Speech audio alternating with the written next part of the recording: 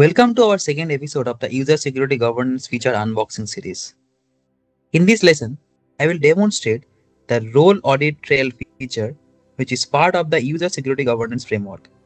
The Role Audit Trail is essential for maintaining security and compliance within ERP systems, as it provides a detailed log of role changes, helping to identify unauthorized access and ensure proper user management. If you have not watched the first episode of the User Security Governance, I recommend to watch that episode and come back to this episode.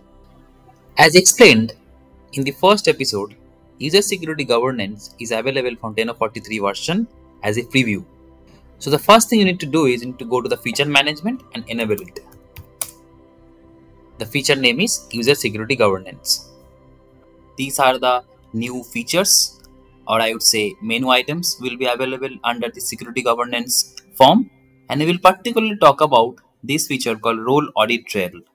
This Role Audit Trail helps to keep track of any changes in user security role. Let's see how it works. If I go to users, see if I click on CASI, and you will see there is a new option called Role Audit Trail.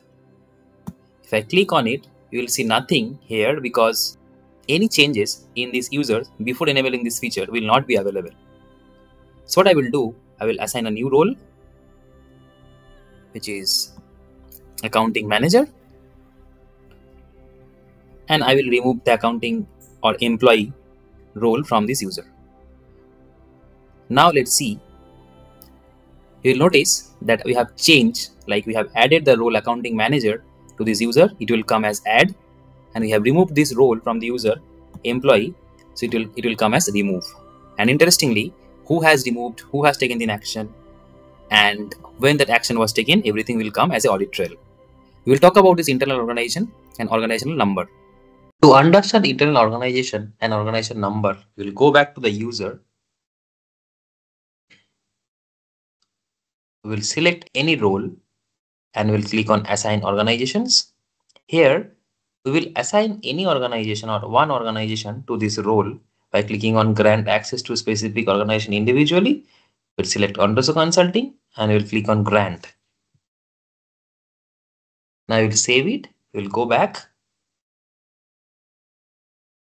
and we'll check the role audit trail. Now we'll notice under the internal organization, the Ontoso Consulting legal entity name is coming. And under the organization number, the legal entity number is coming. That means it is not only addition or removal of role, it also can bring the data of assignment of any legal entity under any role. Now we will talk about this role audit trail report.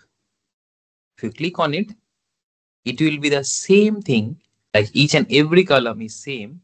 However, this form is bringing all the users data in one form. So we have user specific role audit trail from the users form, and we have a specific form called Role Audit Trail, which brings all the data for all the users. In my opinion, this is a good and significant change.